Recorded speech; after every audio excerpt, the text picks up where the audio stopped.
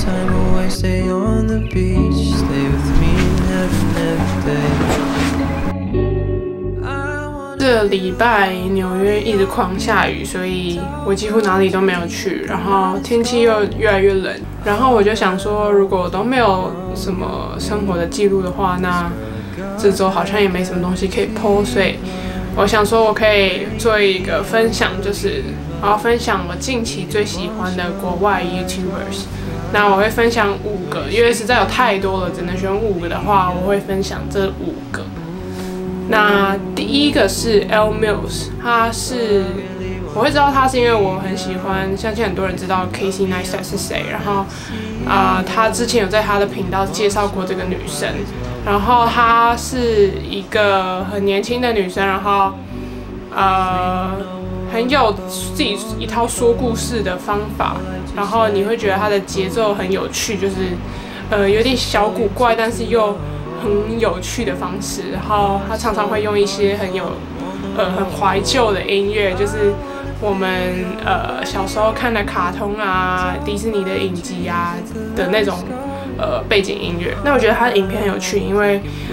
他每一集都会有不同的故事，然后就很像在看一个很短的影集的感觉。是少数我觉得国外女生 YouTuber 我很喜欢的，因为我比较不爱看美妆类的，然后她就是用说故事为主的方式来 vlog， 所以对，这是第一个。然后第2个是因为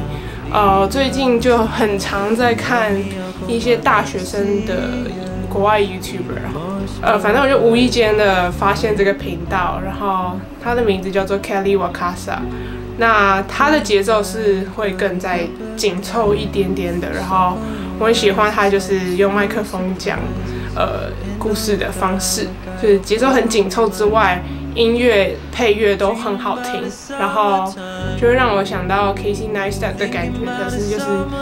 比较大学生版本，然后节奏更紧凑一点。那我很喜欢他近期的 vlog， 因为他前面比较没有那么节奏性那么明确，可是他近期的 vlog 我很喜欢，是因为他有一个频道的中心思想，应该这样说吧，就是 Do what excites， 他就会做一些很疯狂的事，然后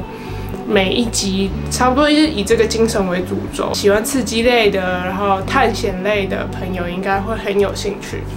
再来第3个频道叫做蔚然，它叫做 Leah， 这是我最近期发现的频道，不知道为什么，因为可能最近看太多这种类型，可能 YouTube 的那个演算法推荐给我的，就无意间点进去，然后就是从此上瘾。我前天才发现这个频道吧，我就一次看完它快要10集的 vlog。总之，它每周5都会上新片，然后我觉得女生会特别喜欢，然后喜欢艺术类的啊，喜欢很美的画面的那种人的话，我觉得你会很喜欢她的 vlog。然后在她的 vlog 里面，她又就是很有语言天分，她会讲英文，然后中文、法文、德文我忘记会不会，反正她好像会讲4、5国语言。重点是因为她是学平面设计背景出身的，所以它的画面啊、字体啊，你看了你就会觉得眼睛被疗愈到，所以我很推荐就是喜欢艺术或者是设计类的朋友去看他的频道，因为你就会觉得看着看着就很疗愈，然后心情就会好起来。好，这是第3个频道推荐给大家。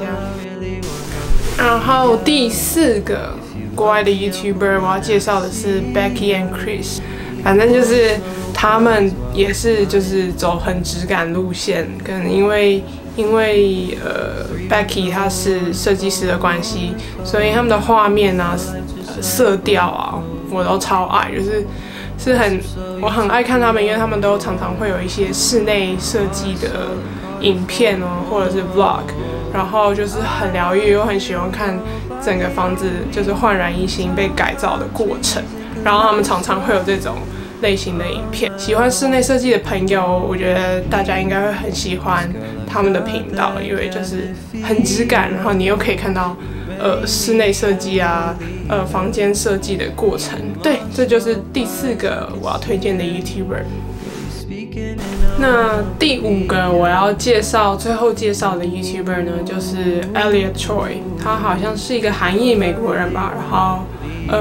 他也是一个大学生，然后我喜欢他的影片，因为他的配乐都很好听，就是他著名的就是用 copyright music， 所以就是特别好听，然后就是我很喜欢那种背景音乐很搭的 vlog， 所以如果喜欢质感影片，然后记录大学生活的影片，你们应该也会喜欢 Elliot Choy。然后差不多就是这样子，我会把他们所有人的频道放在我的资讯栏，然后还有他们的 IG， 如果你们有兴趣的话，可以去看看，真的非常推荐。那今天的影片就到这边啦。如果之后有更多想要推荐的 YouTuber 给大家，我会再放到频道上面。那不要忘了按下订阅，然后帮我开启小铃铛，这样子才会你知道，对。然后影片就到这里结束，拜拜。I'd be nothing without you. Ooh, there'd be no song without you, without